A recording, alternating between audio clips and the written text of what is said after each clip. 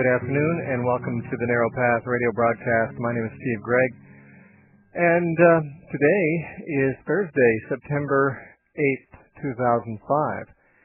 The program is live from 2 to 3 in the afternoon Pacific Daylight Time. It is live, as I think I mentioned, and that means it is in progress if you're listening at the time that I just mentioned. And if it's in progress, it is malleable. It can be shaped almost any shape people want it to go by asking questions over the phone. We'll give you a toll-free number. And if you have a question about the Bible, about Christianity, you can call and ask that question, and you will, by doing so, determine the topic that we'll be talking about, at least for a little while today.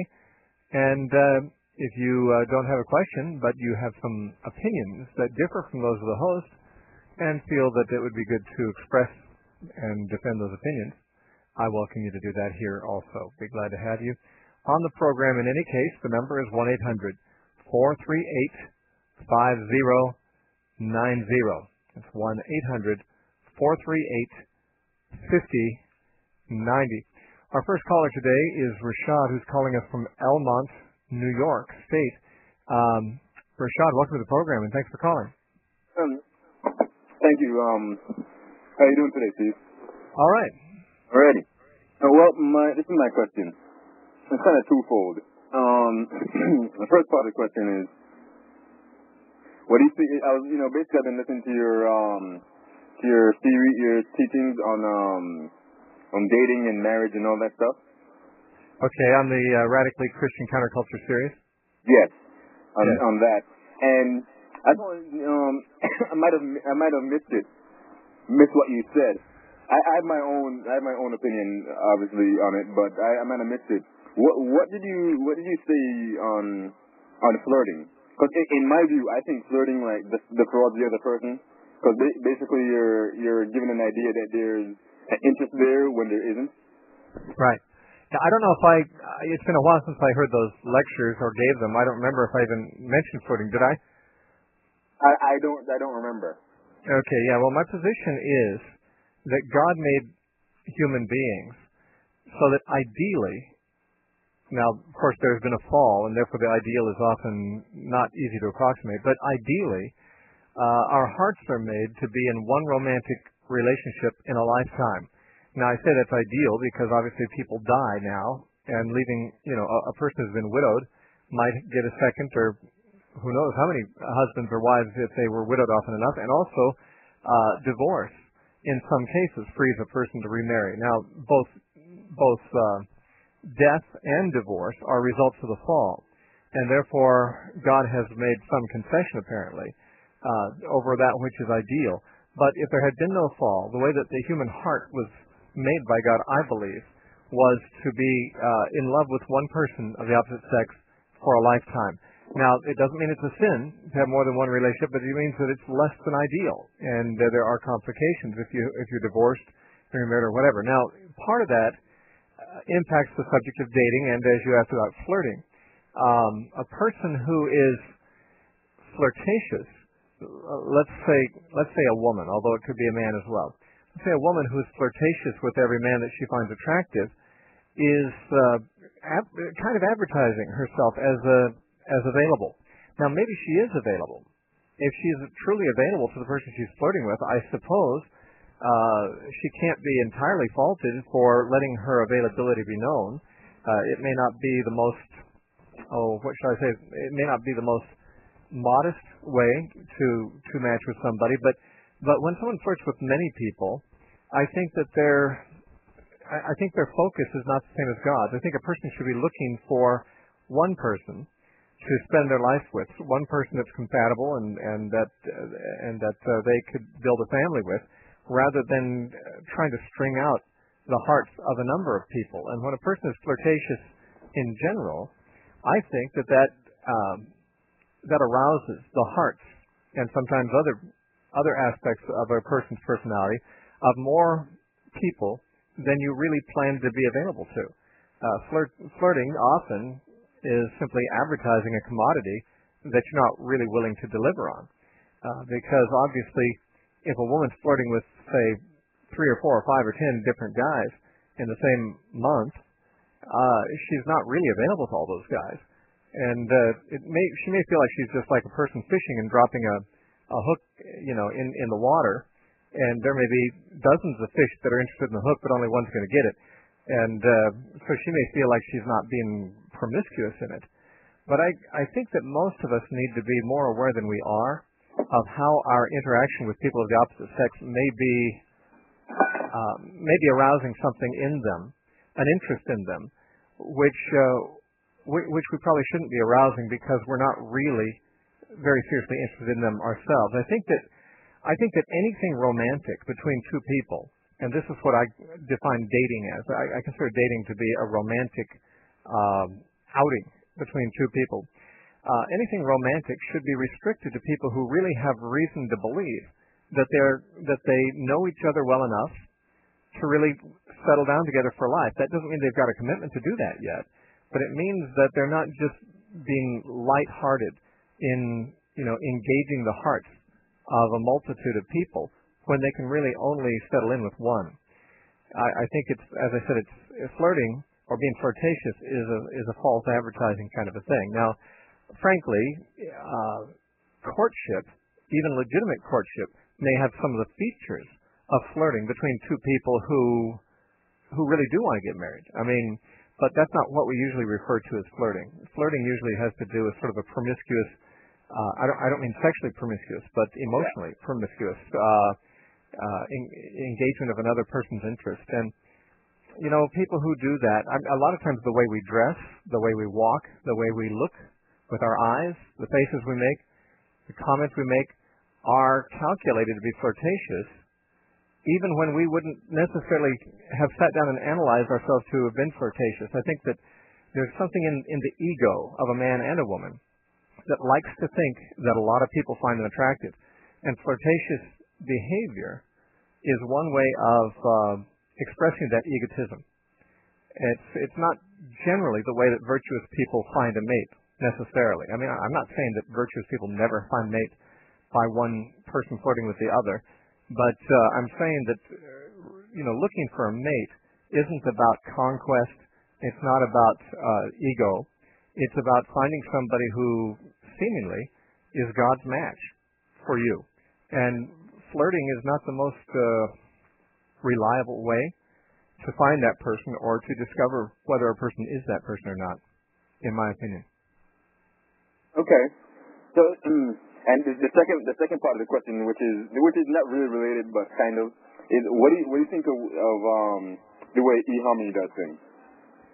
Well, I've never been on eHarmony, but I've heard their advertisements. It sounds like they have 20-something categories of compatibility that that people test for. And now I don't know how this goes. I just heard an ad for them just before my program came on today, and they say a lot of people have become linked and married through their service, and I believe that's probably true. It seems to me, from what I understand about a service like eHarmony, that it sounds like it could be a very responsible and godly way to find a mate. It certainly is more likely that you'll find a compatible mate with their procedure, I would think, than simply going to some dating website or something and looking at the pictures of people you like and hoping to convince yourself that you're compatible with someone who looks good to you. Not that Christians shouldn't seek a mate that's attractive to them. I certainly would want to be married to someone who's attractive to me, and I don't think there's anything wrong with that.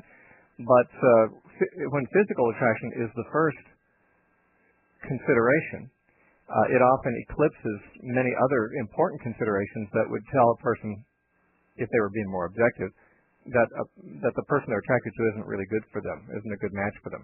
And I think, again, not being personally familiar with eHarmony's, whatever they give, quiz or whatever it is, it sounds to me like they've got a good system, and I would think that it'd be quite an acceptable way for Christians to meet compatible people.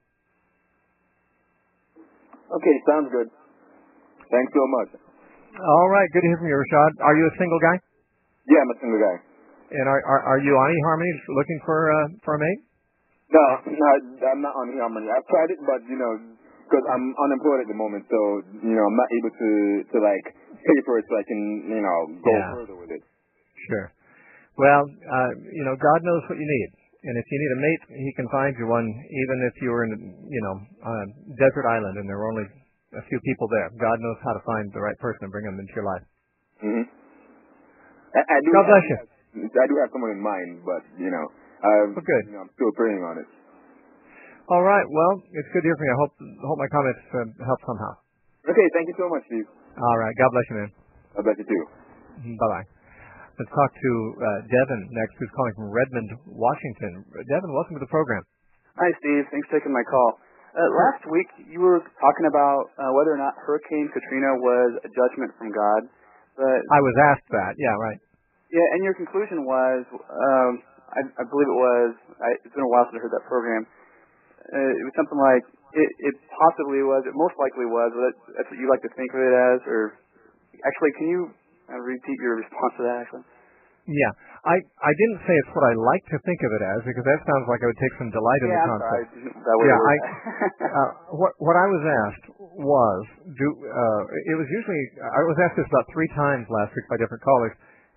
Is it possible that what happened in the southern states through Hurricane Katrina is a judgment on America because of our urging Israel to give up some of her land?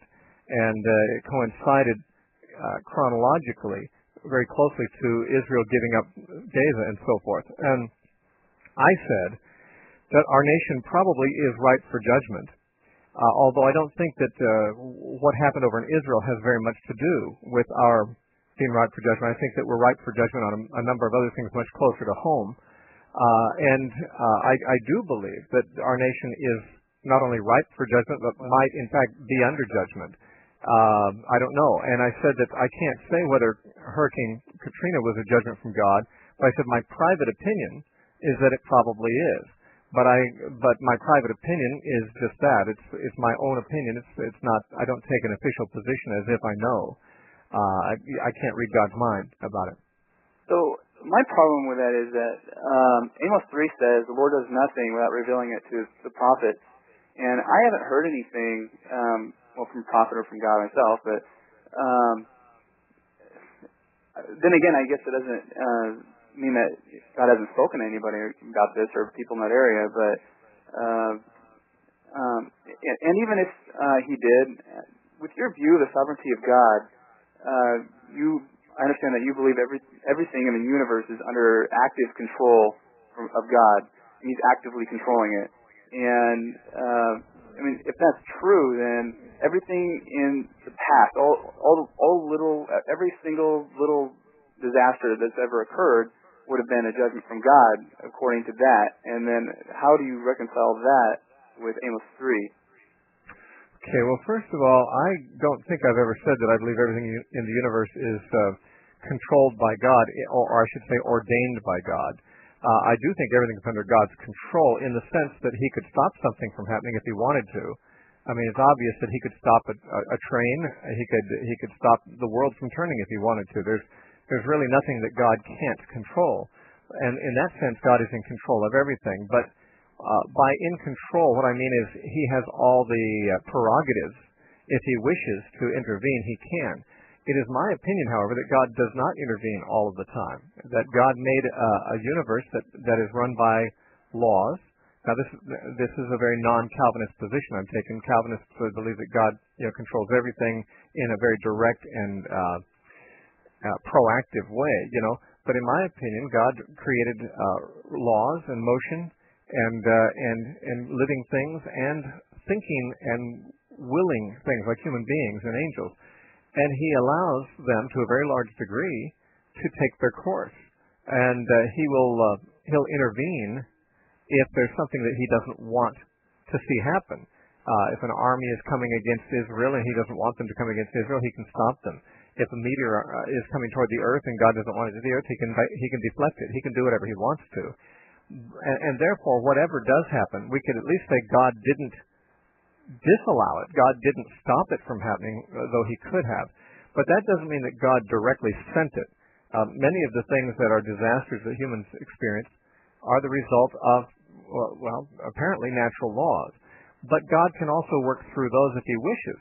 A hurricane may be a judgment from God, or it may simply have to do with the natural factors that cause a hurricane, and God doesn't choose to stop it. But God can manipulate natural factors if He wants to. So I'm not saying that every disaster was something that God specifically ordained to happen, although certainly every disaster is something that God decided not to prevent, though it may have been caused by something entirely different. Now, as far as the sovereignty of God is concerned, you see, I don't believe that God being sovereign requires that He dictates everything that happens. Just like a king being sovereign doesn't mean he dictates everything that happens in his domain. It just means that he has the right to do whatever he wants to do, and God certainly has that. So my position is that I don't know that God sent Hurricane Katrina, and I don't know that He didn't. He could if He wants to, and He could have stopped it if He wanted to. Or it may simply be that He allowed natural events to take their course. Now, it's interesting that we are experiencing far more disasters of this type in the last few years than I think we'd had, at least more severe ones, than we'd had for a very long time before. Somebody told, in fact, more than one person told me that the weekend before Katrina hit New Orleans, there was scheduled to be some kind of a, gay pride demonstration of some kind in the city. I don't know exactly what all would be involved, but it was supposed to be a very decadent affair. Some people, of course, immediately see, well, God hit the city to prevent that from happening.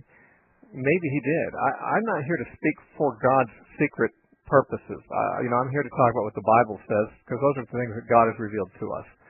It says in Deuteronomy 29:29 that the secret things belong to the Lord, but those which He's revealed are for us and our children. Now, you said in Amos chapter 3, God said, surely the Lord God will do nothing, but He revealeth His secret to His servants, the prophets.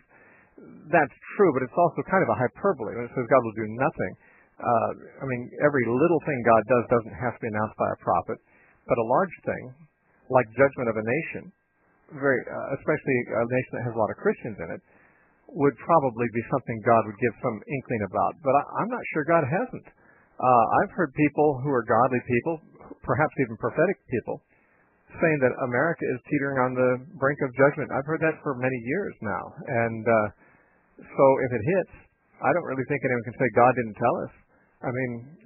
Certainly there are people in the body of Christ who've been predicting some serious judgments on this country for a long time. And if they do happen, then you can't say God didn't warn us. But there's also been a lot of people predicting second coming in the next year or something like that too, though. Well, that's true, and that's a problem, isn't it? We've got people who are false prophets, and we've got people who probably are not false prophets. And discernment is what's needed here. Now, if somebody had said there's going to be lightning that will strike, or fire and brimstone is going to come down from heaven and strike New Orleans, and a hurricane came instead, I'd have to say, well, that person was not a true prophet, even though coincidentally New Orleans was destroyed in another way. I don't try to attach too much spiritual meaning to things like this. Like I said, in my own mind, I suspect that what happened down there could be a part of a series of judgments on this country that God may be bringing. I could be wrong, and I've never gotten on a street corner and said that this is the case, or here on the radio either. I've just said that's my private opinion. And an opinion is just an opinion. The Bible doesn't tell us whether this is a judgment from God or not, so I'm not going to declare it to be. I just like to think God would warn His true followers in that area of what's actually about to come.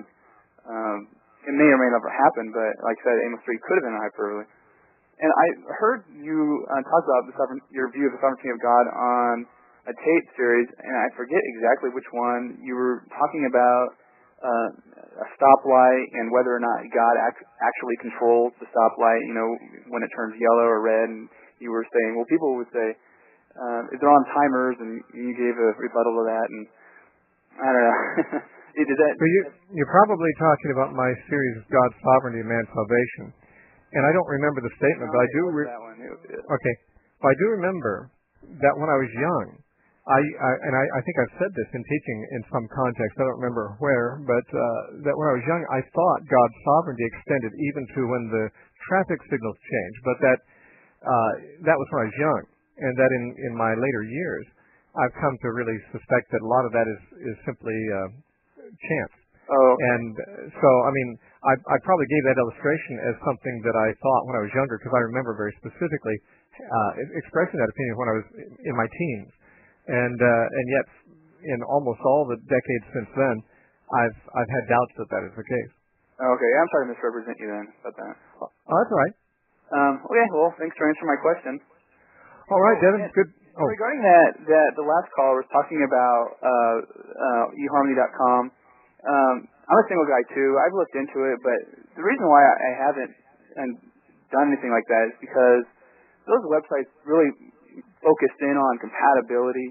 And I mean, though compatibility helps and it really contributes to a relationship, I guess, but they don't really focus on commitment. And I really believe that a marriage is all about commitment.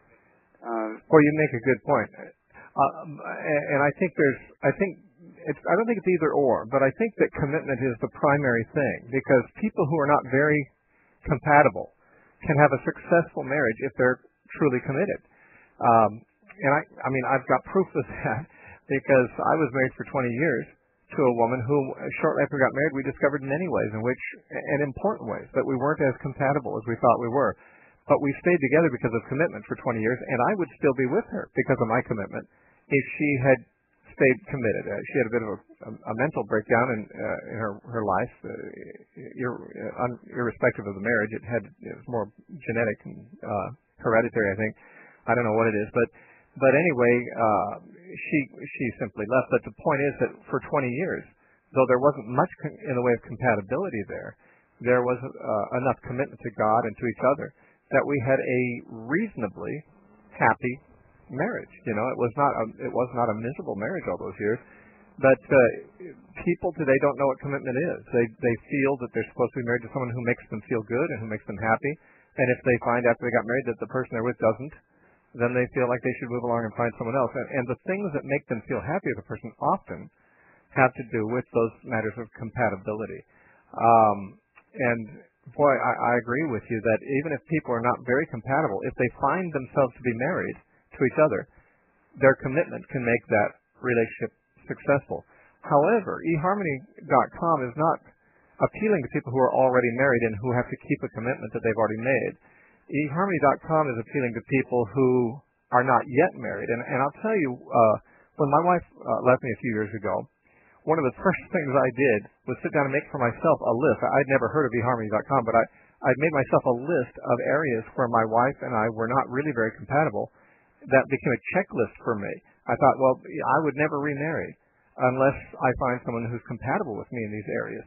Now, if I got married thinking I was compatible to somebody and found out I wasn't, well, my commitment would keep me married. Mm-hmm. But as a single person, considering for marriage somebody, there's no reason for me to hit myself on the head with a hammer by ignoring areas of incompatibility. I mean, once you're married, you're there, and if you're incompatible, you deal with it. But why make more problems for yourself than you need to? Yeah. And so, I mean, commitment is the big thing that makes a marriage successful, not compatibility. But when you're a single person considering whom you wish to be committed to, considering areas of compatibility is a very wise thing to do, it seems to me. But one of the areas of compatibility is to find someone who believes in commitment. Because you will find once you're married that there are areas of incompatibility between you and anyone that you're married. No two people are exactly alike. And so the degree to which the person you marry has a history of honoring commitments will be one of the most important things that keeps that marriage going. I mean, if a person is faithful to keeping their word, then they are a good risk in marriage. But if they're not compatible with you in other ways, they may be it may not be a very happy marriage. And I'd say that it's good to have both. I think it's good to have someone who's faithful and also compatible. But if I were considering somebody for marriage and I found out they don't pay their bills on time, they left their last husband on something that wasn't quite necessary grounds, they're known to be to break appointments without a good reason. They're late all the time, even though they say they'll be on time. They simply are careless about keeping their word. I'd say here's a person who doesn't know what commitment and faithfulness are.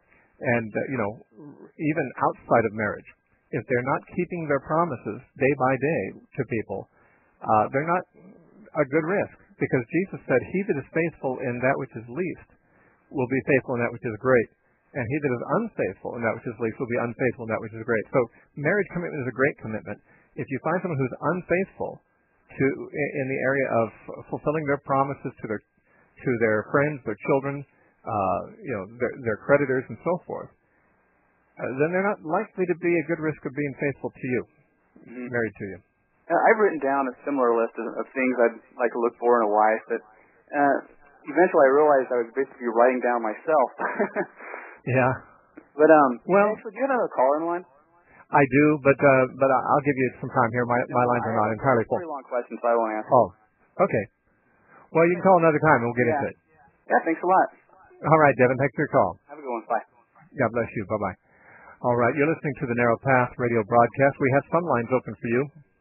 If you'd like to be on the program, you can call us. Any question you have from the Bible, any point of disagreement with the host, on any subject you've ever heard discussed on this program today or previously, you can bring that up if you'd like. The number to call is 1-800-438-5090. The program's half over.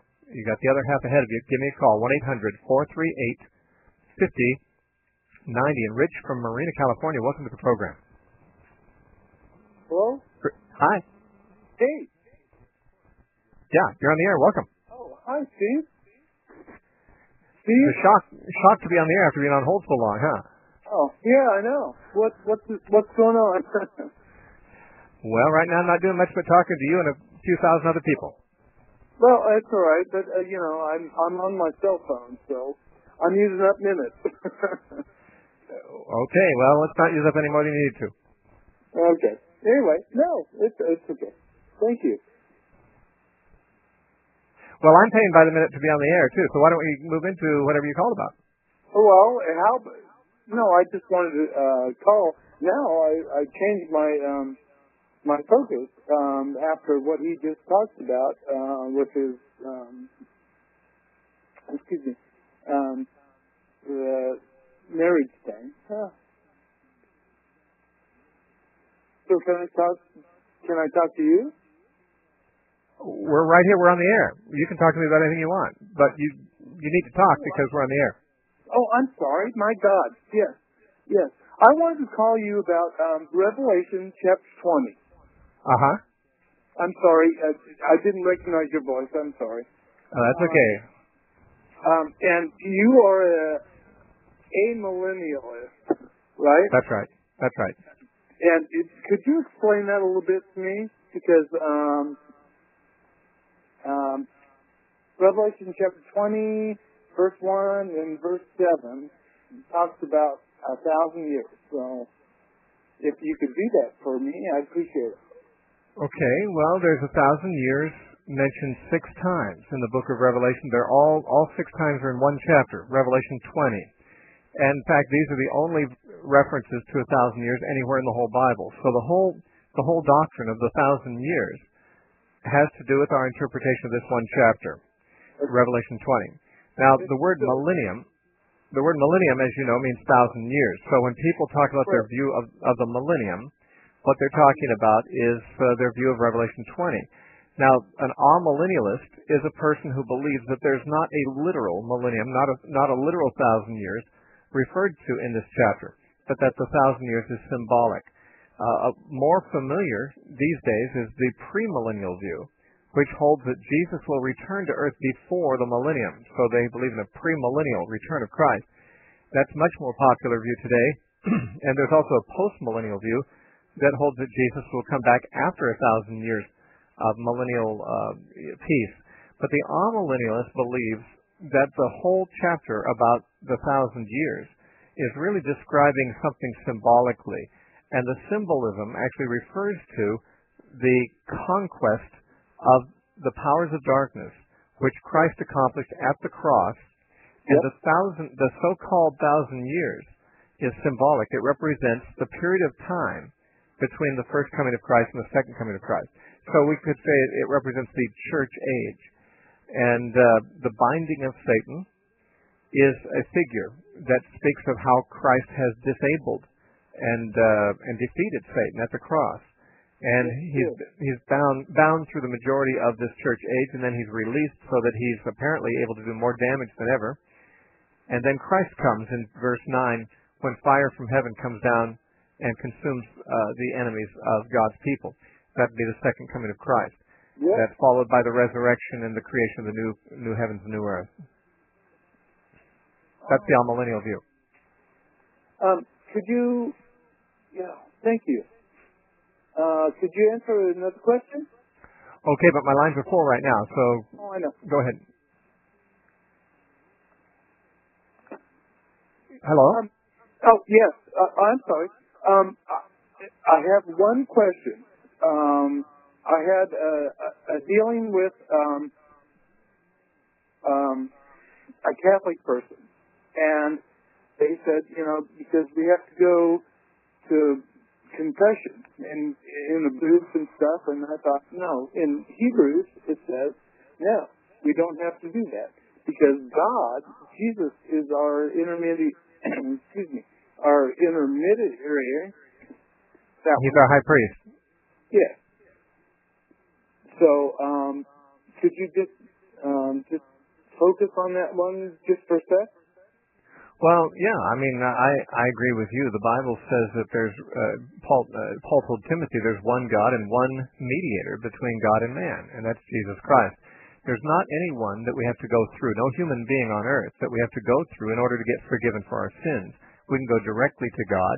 It says in Hebrews that we should come boldly before the throne of grace and receive mercy and grace to help in time of need. That's in Hebrews chapter 4. And you're right, the book of Hebrews in general is about that, about how Christ is our high priest. Now, one of the things, the Roman Catholic view on this has an underlying premise that you may not be aware of and that we probably wouldn't agree with as non-Roman Catholics, and that is this, that only the true church, only in the context of the true apostolic church, can sins be forgiven. And therefore, they believe the Catholic Church is that apostolic church and that the priests of the Roman Catholic Church stand as agents of Christ. And Christ said to his apostles in John chapter 20, and verse 22, I guess there's 21 and 22, Jesus said, whosoever sins you retain, they are retained, and whosoever sins you remit, they are remitted. And they say, well, that's an apostolic prerogative to forgive sins or not.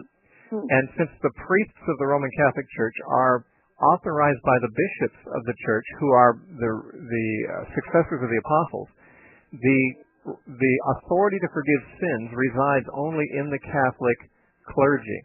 So when you go to the priest to confess your sins, so he can say your sins are forgiven, that's kind of the only way to get forgiven as far as they're concerned. I mean, that is, it has to be through the church. It has to be through the mediation of Roman Catholic officials.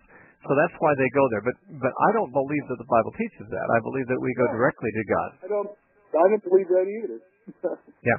All right. Well, then we're on an agreement on that, Rich. Okay. I've got to take some more calls here. Sorry.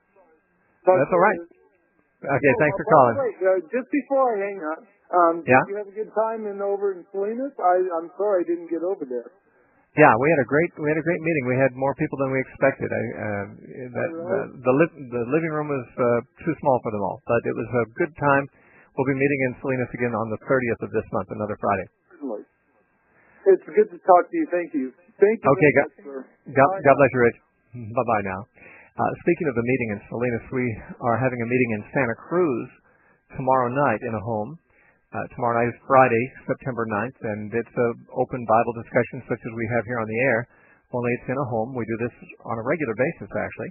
If you live in the Santa Cruz area or near enough to drive in and would like to attend that meeting, you can get directions to that home. It's tomorrow night again at 7 o'clock. You can call this number, 475-8301. Now, if you didn't get that number and you want it, it's at the website. You go to www.thenarrowpath.com, click on the link that says Announcements. You'll find there's a phone number there, just the one I just gave you, and you can call that number to get directions to our gathering tomorrow night in Santa Cruz. That's, again, 475-8301. Talk next to Jim, who's calling from Salinas, California. Jim, welcome to the program. Good to talk to you again, Steve. Yeah. And by the way, is that at Wave Rights? It is. So for folks taking the public transit, the 69 bucks to Jose Park is how to get there. That'd be from Salinas, where you live, right? Yeah. Or from Santa Cruz itself, because it's over there toward Live Oak area. All right. Well, they can find out whatever they want about that by calling if they want to come. But I wanted to find out what you are aware of in terms of how much is going on in terms of persecution of Christians in countries. I know what's happening with Islam, but what's happening in countries that are dominated by Hindus and other similar religions? Well, there's some organizations that do a pretty good job of reporting on those things. I don't keep up on it completely. I mean, I'm generally aware of the ongoing persecution of Christians in India, for example, which is Hindu, and obviously in Muslim countries. I have friends who are missionaries in Muslim lands. Of course, communist countries have persecuted Christians for a long time. It seems like there's a lot more places in the world where Christians are persecuted than where they aren't. Although Christianity often grows very well in those places where it's being persecuted. But no, I don't have much on as far as the details about the current persecution in Hindu countries, but organizations like Open Doors with Brother Andrew, or Voice of the Martyrs, Richard Wurmbrand's organization, the late Richard Wurmbrand's organization, regularly publish information about those things. I noticed that, and I've got to look at it further, but somebody emailed me hypertext to Voice of the Martyrs website, and it's a great organization. It's one of the organizations that I support financially. I think they're great. So I'm encouraged to, even before I explore it further here, to recommend there. On the subject of the Catholic Church, on the concept that with the priest and the confession. Well, I was saying more of the garb and the nomenclature. That was the word that I was trying to think of, and that was eluding me for a minute there. In terms of their nomenclature, it seems to me, and I say this from my own perspective, as an ethnic Jew, that a lot of it is essentially Judaic in origin. And so my question is, in your judgment, is the Roman Catholic Church what is being referred to by Paul when he refers to Judaizers? I don't think so, because the Judaizers that Paul refers to were advocating circumcision and Jewish laws. Of course, you're right, the Roman Catholic traditions have incorporated a lot of things that are similar to the Jewish traditions and laws, but they're not really exactly the same. They may have the same attitude toward them that the Judaizers had. It's just a different. It's what it is. It's mixing Christianity with Judaism is what Judaizers did, and the Roman Catholic Church throughout history has mixed Christianity with a combination of Jewish type things and also pagan practices and holidays and so forth. And so, it's a little different kind of syncretism than what the Judaizers did, but it's a similar error, it seems to me. Because I was thinking in terms of the Catholics, one that I hear a lot is that, because I associate a lot with Catholics, of course, myself, that a lot of the things that I say are, quote, out of sync with canon law. And they're very big on what they call canon law. And it seems to me that's almost like the way the scribes and Pharisees were with, so to speak, how they dotted their I's and crossed their T's, to put it in modern vernacular. Well, sure, yeah. I mean, there are not only in the Roman Catholic Church, but in many movements today, there are what we'd have to call the equivalent. It's not the same thing, but it's the equivalent of the legalism that the Judaizers were guilty of, that Paul addressed in Galatians and other places. So, I mean, yeah, the Roman Catholic Church has its traditions of men, and the Pharisees had the traditions of men also that they followed. And of course, there are other movements that have traditions of men, just different ones. Okay. I appreciate your take on that, because as I was studying, that, it occurred to me as I was reading again Paul on the subject that maybe he had something like the modern day Roman Catholic concept in mind, and so that's why I asked the question. Yeah, well, something like it, something like them. The Roman Catholics are not the only Christian group that has traditions of man that they adhere to, but they differ from certain Protestant groups in that the Roman Catholics are not ashamed to adhere to traditions of men, whereas Protestant groups that do so deny that they do so. I mean, basically, a Protestant group will, because it's Protestant, will argue that its views are biblical and that they don't follow human traditions. But of course, Protestant groups have as many human traditions. Well, I don't know about as many, but they have plenty, as does the Roman Catholic Church.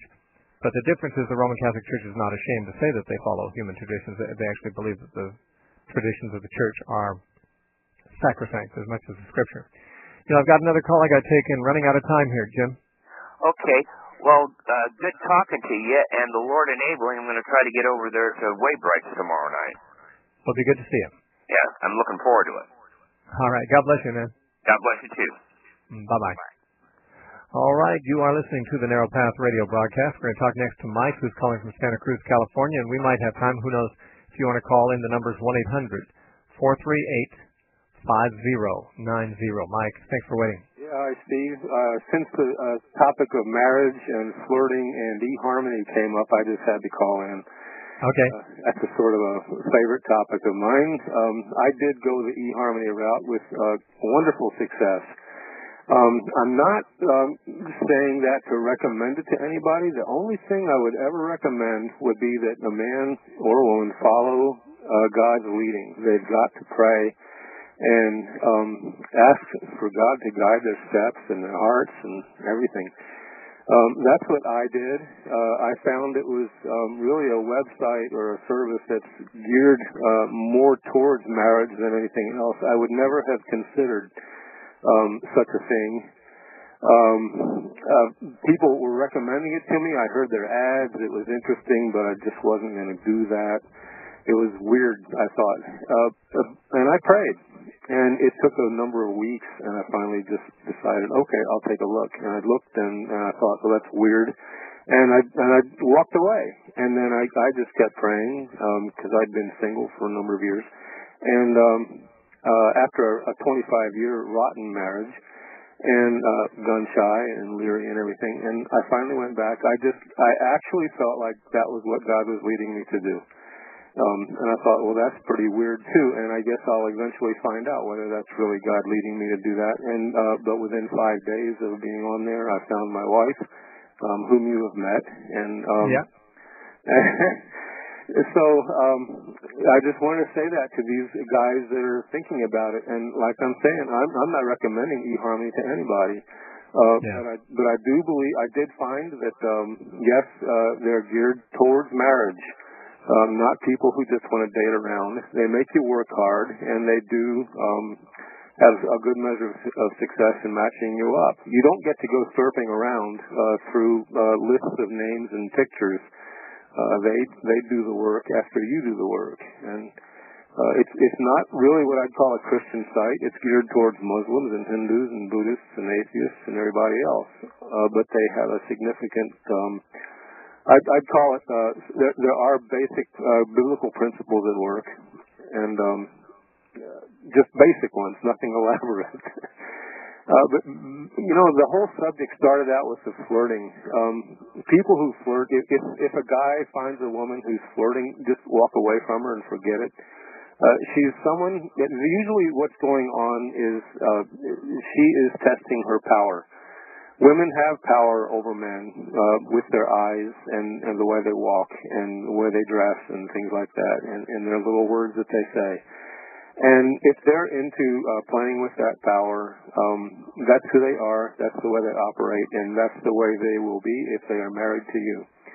And so forget it, I'd say. Guys have to grow up and think hard. I didn't when I was young. I didn't know anything about anything and married badly. You had the one caller that was talking about commitment, and I think eHarmony has some focus that direction. I can't remember. It's been a year and a half almost now. But yes, I agree with what you were saying, that the marriage is built on commitment. It's like you hear so often in Christian ministry, preaching and teaching, marriage is not based on love. It's based on commitment. That you do want to find somebody who is where you're compatible as much as possible. But you are going to find incompatibilities later on, and that will test your commitment. Enough said? Well, that's a good survey of what's out there, and I guess your case gives us a good advertisement for that working for the glory of God at times. Yeah. I think Christians might sometimes feel awkward about looking to some kind of website. Yes, I do. To find a mate. But you're right, eHarmony.com. From what I've heard, the advertisements on the radio, even on secular radio, they advertise. It sounds to me like they are very much helping you find a mate who is compatible rather than just a bunch of people to date. And that's I respect them for that. I don't expect ever to go on there, and I never have. But I did. But at the same time, when you're single, there's all kinds of jokes that are made about going to the singles fellowship to find a mate. And eHarmony or maybe some other similar thing on the internet could possibly be just a larger singles fellowship where you find a mate. Now, no one should be cynical about the fact that single people want to find a mate. Actually, it's one of the most virtuous things they can do. The people who make fun of it, often they're looking to date people, but they're not looking for a mate. So, if a person is single and wants to find a mate, I can't see anything to be said against going to a church singles fellowship or a website that has Christian singles that are there for godly reasons. It beats meeting someone in a bar, and you're not going to probably meet someone sitting around at home waiting for them to come to your door. Mm-hmm. So I'm not someone who goes out many places, like church, and never a bar. The one thing about eHarmony is when I say they make you work and it's commitment-oriented or marriage-oriented, people who are dating and just fooling around are not going through, they're not going to go through the amount of work that eHarmony requires. You have to spend several hours thinking hard, working through their surveys and questionnaires. And people that are not serious just aren't going to do it. So a lot of those are just filtered out right away.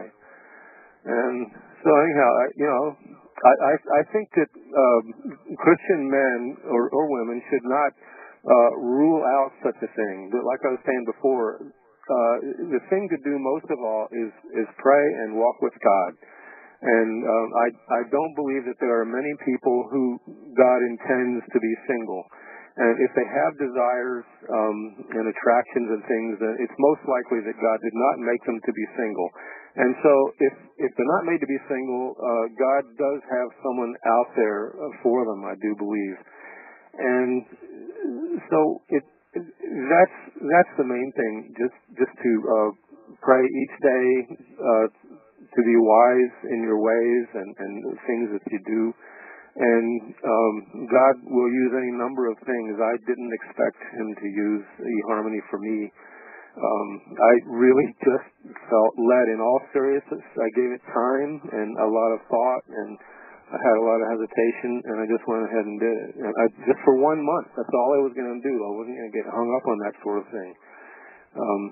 but things just came together so beautifully and simply and very well. Well, this sounds like one of those infomercials for eHarmony.com. Yeah, right. I didn't want to sound that way, but I thought I might not be able to avoid it. You know, I made a list like you were thinking of, like you were describing of, and I think that's really, really important. A list of qualities that you expect to find in somebody. And first and foremost, I wanted a woman who was highly responsive to Scripture. And I found that out by sitting, and we would just read together and study together, and I saw her responsiveness, and that was the number one criteria, and we went from there. Yeah. Well, I've heard on eHarmony's ads, there's something like, 27 categories. Right. Well, when I've heard that, I thought, well, they're not as picky as I am, because my list of categories was probably about 70. You know, well, along with her, I think they're talking about general areas of personality. Yeah. That's going to be a different list than yours. Right. Somewhat, I guess. I don't know. But, yeah, for me, personality is not anywhere near as important as spirituality. Yeah. Well, personality and interest. But personality matters. It definitely matters. Yeah. But they also have a focus on your areas of interest and likes and dislikes. But, and it's very psychologically oriented, which made me leery, but because that can be very erroneous. But I think they do a good job with it.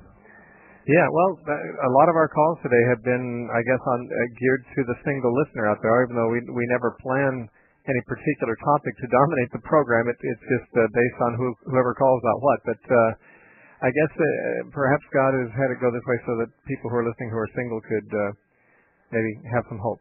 Yeah, if I could take just one more minute, this is a topic that really I think would be great to devote a show, a whole program to. Okay, I only have about 1 minute. Go ahead. Yeah, this is something that especially the young man, a single man, really should focus on, is understanding what marriage is. That it's a covenant two people make before God. It's an institution of God. We were made man and woman. And where we look in the Bible to understand marriage is the relationship between Christ and the church, the bride of Christ. And so I'm going to leave it right there. And now you see why I say it really could take a whole program. But and guys are going to have to search that out themselves, with the Bibles open and with a good mentor. Right. I don't know if they won't have a successful biblical godly marriage without that. Yeah, I don't know if you've seen this at my website, but there's an article on what is marriage that I wrote some years ago, and it goes through scores of scriptures and an outline of what marriage is and what the roles of husbands and wives are. But emphasizing what you've said. Listen, we're out of time, but I appreciate your call, Mike. Okay, Steve. God bless you. All right, that website is www.thenarrowpath.com. And you can hear the program from the website.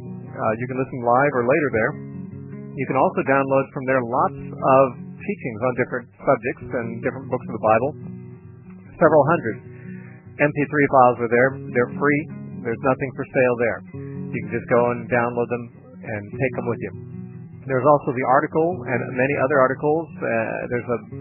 There's a Bible forum that you can contribute to. That is, you can add your questions to. And also there's the opportunity to contribute to the program if you want to. There's a PayPal link there. You can use your credit card or debit card if you want to make a contribution to help us pay for the radio time. If you'd like to write to us through our regular mail, you can write to The Narrow Path, P.O. Box 3633, Santa Cruz, California, 95063. You can find that address at our website also. Again, our website is www.thenarrowpath.com. Tomorrow night I'll be speaking in a home in Santa Cruz. You can find the contact information there at the website under the announcements link. Till tomorrow, this is Steve Gregg. Thanks for joining us.